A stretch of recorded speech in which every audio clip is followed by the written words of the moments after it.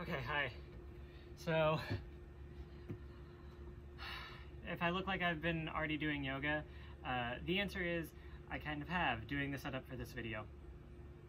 So, I couldn't really think of anything I wanted to do in particular. I had a lot of ideas on my plate, and my eyes are sweaty. Oh my god, this is hard to stare at a camera right now.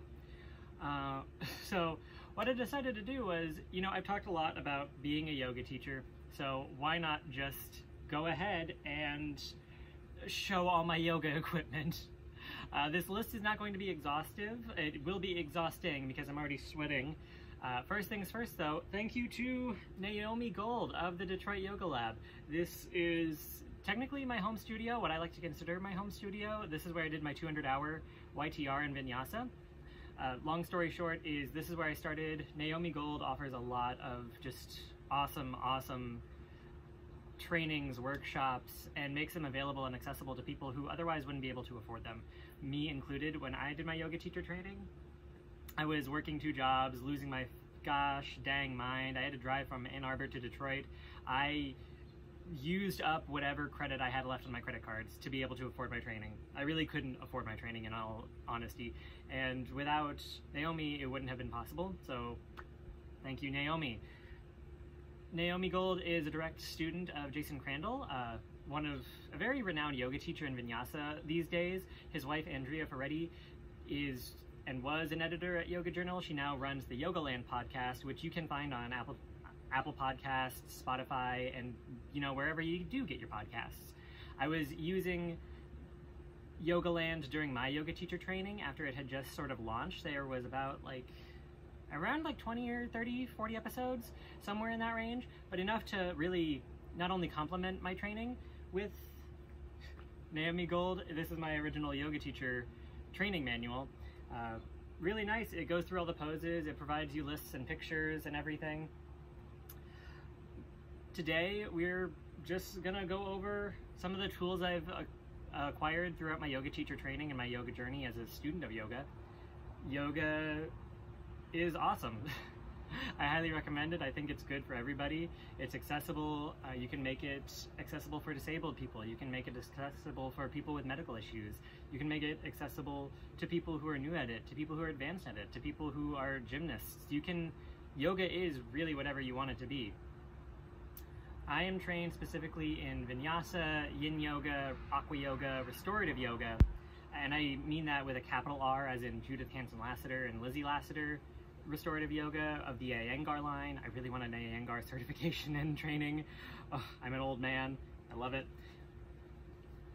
As well as I have taken some online courses in prenatal yoga and children's yoga, just because I don't necessarily want to do that kind of yoga and teach that kind of yoga, but it is good to learn about it, study it, help those people who will show up to your classes. And we were all children once. So what better way to learn about and how to do yoga than to, learn about it from the perspective of a child, which you used to be and honestly still are. So first things first, we got my yoga teacher manual out of the way. This is really a nice, very wonderful tool and resource, which I'm glad I still have, because it not only provides pictures, descriptions, and very clear, concise cues or prompts for how to move from one position to the next, but it also gives you the English name of the pose as well as the Sanskrit name of the position and pose, or the asana. So love this, glad I have it, very nice, flexible. Sorry, this is one of a kind, one of edition. Very few people have this, and I'm one of them. Next up we have, this is the Mark Stevens yoga sequencing deck. It's just got a nice bunch of cards to, you want to do a pose, pull a pose out, like do a tarot fortune card game, and just find a bunch of these cards, do whatever poses, practice, and design a flow based on and around these poses that you pull from these cards. Simple enough. It's very nice, very short, very concise little random tool that I think just really adds to my practice, as well as my ability to, have fun and mix things up. Yoga blankets can be used in a variety of ways. You can use these as support, you can use these for meditation sitting, you can use these in restorative, which these are a big part of restorative yoga, alongside yoga bolsters, sandbags, and yoga blocks.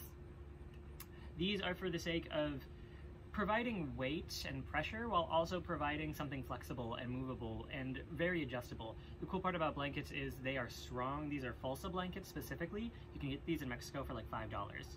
Like, you can get these online. Online in America, these things go for like 20 bucks a pop. In Mexico, you can get these for $5. So that's what I found out. I've never been to Mexico. Would love to go. I hear it's great, honestly. You do need a lot of these though if you want to do restorative yoga. At base minimum for restorative yoga, you do need 2 bolsters, 2 to 4 blocks, 5 blankets.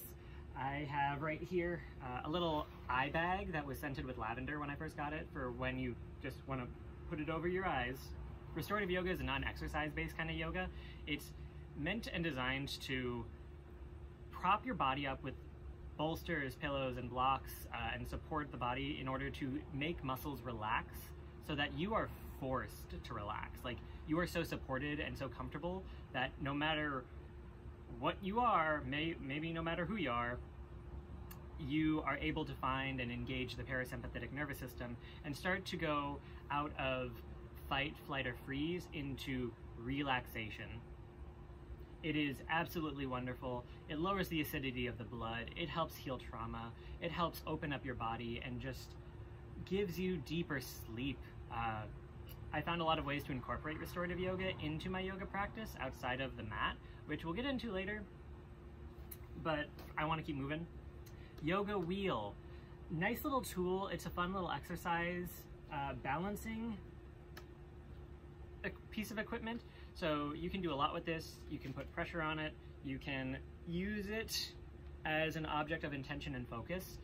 So one thing that I like to do and to bring into my practice is engagement. So the point of a yoga pose is not to just, if it's, let's say, a warrior 2 or a warrior 1, you're not just using your legs, you're using your head, you're using your arms, you're using your back.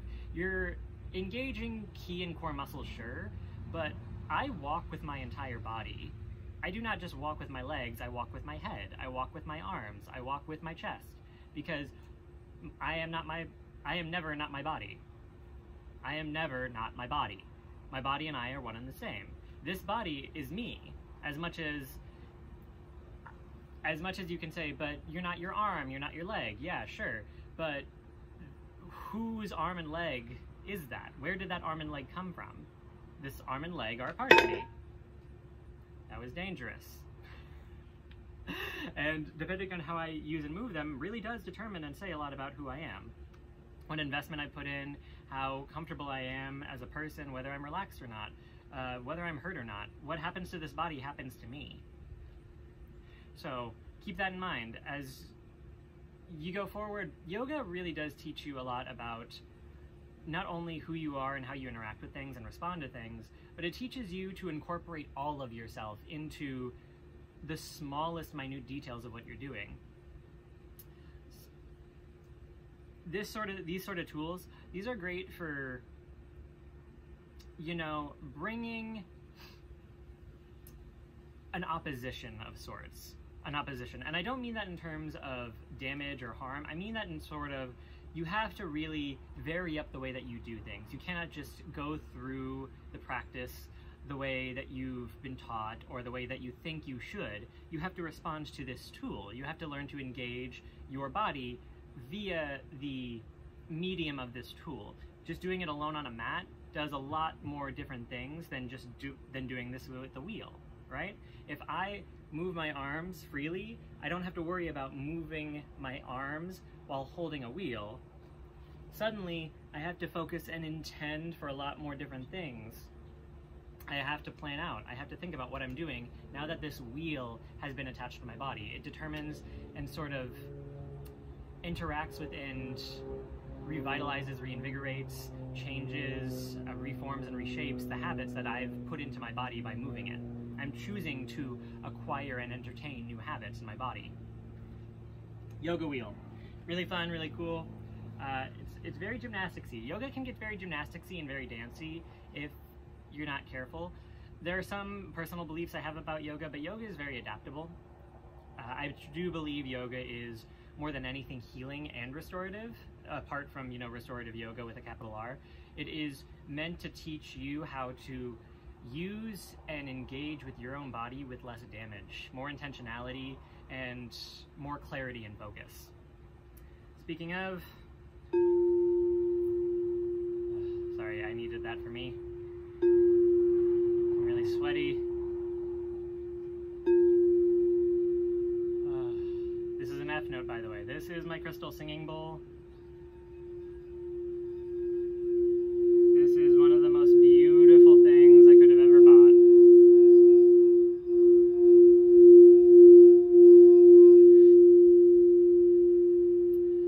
So, this is my crystal singing bowl. This is my brass singing bowl. This one's really nice. It gets a very clear, sharp tone. It's made of quartz crystal. It's around $200. It's very pricey, but if you've ever done sound therapy or sound bathing, it does really just help focus, clarify, make you become present in the moment with a single clear, beautiful tone and note. There's one for each note representing each chakra. This is the F note for the heart chakra. This one, I don't know what note this is, but it is different and the tone is different because the material is different. See, it's much higher, it's much dingier. I recommend this one for smaller studio spaces. I tried to bring this into my yoga classes when I was teaching yoga before the pandemic. The students, I had older students, but the studio space was also much smaller than where I was doing yoga, which was a much larger room to accommodate like 50 people or so. I believe it might be more than that. My yoga studio space could accommodate like 30 people. This one's really nice. It does fill the room, believe it or not. It is very useful and very helpful. And compared to this one, my students weren't covering their ears during Shavasana when I was trying to help them relax and calm down. More so this mat right here, this is a grounding mat. This one isn't a tool necessarily for doing yoga. This is more so the larger holistic lifestyle of yoga. So what this does is you plug it into an outlet. It's got a grounding cable that goes into the grounding piece of any outlet. Some outlets don't come with grounding inputs or ports, but if you can find one, you plug this into the wall and it helps just pull electricity from your body because physics is a thing. Electricity does ground itself, like when a lightning strike strikes the ground. This is sort of a similar process. It helps with anxiety. You do feel a noticeable difference, at least I do, and some of the people that I've exposed this to do. Not everyone does, but also I'm full of anxiety and a lot of energy and stimulation. So it probably, if you don't really feel a lot of stimulation and you're not a really high energy person, this might not do anything for you, but it does, you know, in terms of electrical impulses, help pull excess electricity from your body. You can get a grounding blanket, which I'm saving up my money for as soon as, I don't save my money, I just spend recklessly and live in the moment. It's fine. When I have funds that I feel I can appropriately make a purchase, which might seem a little bit extraneous, but might also help me sleep, because this has helped me sleep. Oh, this has helped me sleep. Speaking of sleep,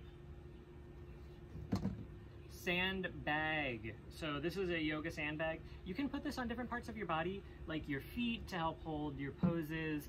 One thing that I like to do is I like to lay in Shavasana or corpse pose, put it on my stomach as my yoga teacher Naomi does, and it helps lengthen the spine, it helps calm some energy down, helps you still yourself out. This is the most wonderful feeling in the world, especially if you're high energy, especially if you have a lot of lower back tension. I'll show you right now very quickly, but one of the things that I like to do and that I learned in my yoga teacher trainings, so this is about 10-15 pounds. You fill it up with sand that you can get at any store. And rather than keep my legs like this, oh, that's already starting to feel it good. I'm not gonna lay them down personally because I can get a lot more engagement and activation this way, in a way that I desire. And I take my knees, I rest them against one another and let my feet come out so that my legs are supporting one another. And I'm actually getting, oh, my spine just popped a little bit. That's beautiful. But I can get some nice rest and relaxation here. And I don't have to engage muscles to hold my legs up because my legs are supporting one another. They're collapsing in on one another. You can use your body's, oh gosh, I'm itchy from all the sweat. You can use your body's own gravity to its advantage, and that's kind of what yoga is meant to do. It is helping you learn how to channel gravity through your body, because gravity is a constant force coming down on you. You are standing up resisting against gravity. Yoga and things like dance, meditation, tai chi, those all do help you, you know, learn how to channel the forces of gravity and physical energies, kinetic and potential forces through your body appropriately, with timing, with intentionality, with control. Yoga is not the only physical discipline I'm engaged in, and not the only one I would like to get back to. I do a lot of things outside of yoga, which we're going to get into.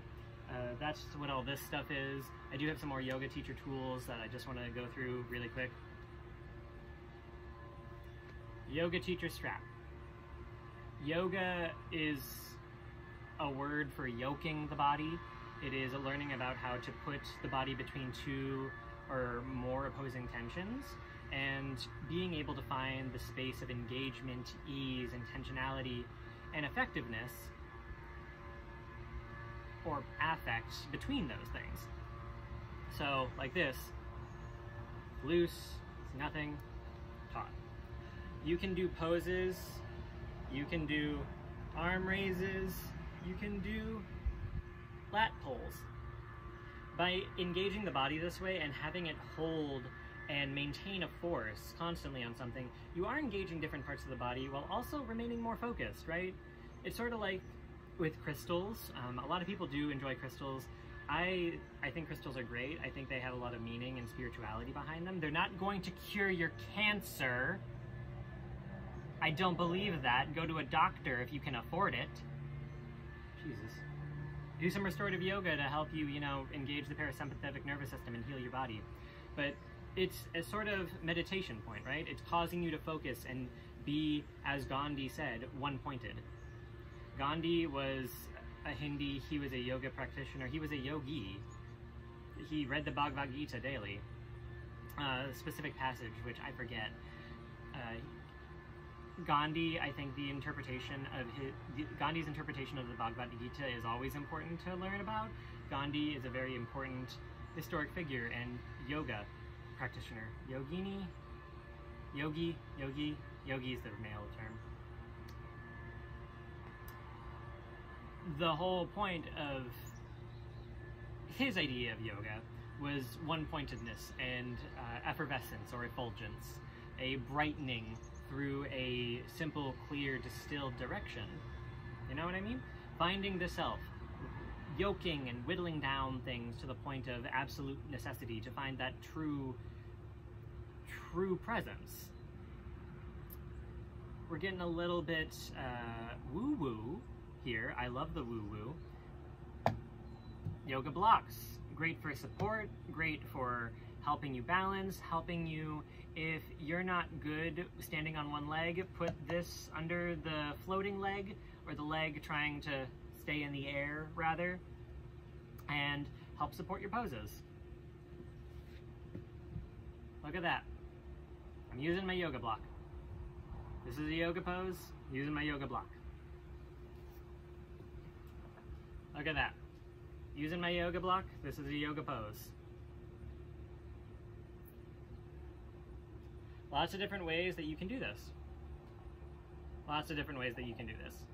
It's not just about putting force on. Maybe it adds resistance. Maybe it adds weight. Maybe it adds fun. You know what I mean? There's lots of different ways you can incorporate things into yoga, and they don't necessarily just have to be about posture or movement. They can just be about, you know, exploring your body, entertaining it. As much as I say I don't like yoga to be dance, yoga originally was a military, there's bees out here, military exercise. And it started off from a place of violence and training and physicality. It can be looked at from a point of play. It can be looked at from a point of meditation. There are different branches and styles of yoga because there's a yoga for everybody. Everybody can do yoga, and yoga is for everybody. I forgot my yoga chair. It's inside. It's where chairs belong. I do want to get trained in chair yoga. That is one of my goals. Things that I have. Yoga therapy balls. So these little guys, I really like to put them under my feet and just roll. I like to put the pressure on things. They help loosen up your muscles. Outside of that, as a yoga teacher, every yoga teacher needs multiple mats. I don't care who you are, you need multiple mats. This is my Lululemon mat. I got it for $25 cheap. Here's another cork yoga mat. Don't remember where I got that one. It's from offline. This one is the mat that I'm sitting on right here with the great label. I believe it was made in Hawaii. If you've read anything in the news, donate to Maui, please. The ecological destruction and the destruction of the Hawaiian people's cultures, honestly terrible. And as a mainlander, I am so sorry of what American culture has done to the indigenous people and the indigene of Hawaii. That's just some of the most natural, untouched bits and pieces of nature are on Hawaii, and now they've been horribly and utterly destroyed by fires, by terrible, terrible wildfires, which may or may not have been preventable. Maybe it was just, you know, shit waiting to hit the fan, but I personally, as an American, feel responsible for that, and donate to it if you can. I'll put a donation link in the description below. Yeah, so this is a cork yoga mat. This one cost me $120. Yoga is expensive. A yoga teacher training certification is market value $3,000 for a 200-hour teacher training, and that's just for the 200-hour. There's the 300-hour, there's the 500-hour, there's a 10,000-hour. You can get involved in yoga. There's yoga therapy, there's Iyengar, there is a lot to do with yoga, but it is an investment. It is a lot of buying in order to see it paying off. So, heads up, I wouldn't necessarily call it a wealthy elite sort of thing, but I would say it does consume your life, and it consumes your resources, your attention, and your focus if you really want to see the real and true benefits in it in order to get them out of it. Okay, so other things, my massage gun. I just think that's a nice thing to have as a physical practitioner. A big cyclist. Water camel backpack. My other yoga balls. These are, I wouldn't know what to call these. It's similar to a lacrosse ball, and I've been told lacrosse balls are a little bit denser than this and can do the same thing, but it's a nice version where these are pure cork. These are really hard and tough. These have give. These have give to massage the muscles, so it's like muscles have give, these yoga therapy balls have give.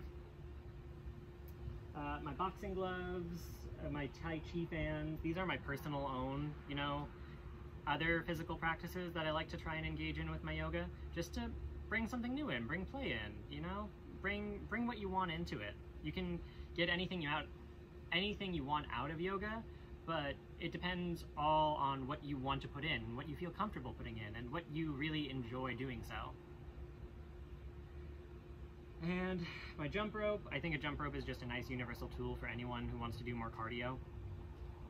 And my self-defense bat. I do like to train. I do like to make sure I am able to protect myself. I'm not a violent person. I'm a sweaty person. I also know that I'm a smaller man, and I grew up in a majority black school community, so it's not as if I didn't see fighting. It's not as if I didn't know kids involved in gang violence. It's not as if I didn't have a classmate of mine personally from my graduating class get shot up and die when I was 15 and he was 15. And from what I was told, we knew each other from, you know, all the way back in elementary school. I think he was in my second grade class. Yeah, so We live in a violent world. It's always nice to know how to protect yourself and defend yourself, not because you're looking for fights, looking to pick fights, but you are aware that violence can happen to anyone. Learning how to use your body, make sure that it is able to not only protect itself, heal itself, defend itself, but that it can engage so in a way that is done so with intentionality. And more than anything, when the time comes, if it ever does, that it's been practiced, that it is not going to just throw itself around wildly and do more damage to both itself and people that it does not want to necessarily cause that harm to or bring that energy to. And I believe that is it so far. Okay. One thing that I would like to say before I am going to attach a yoga video to this.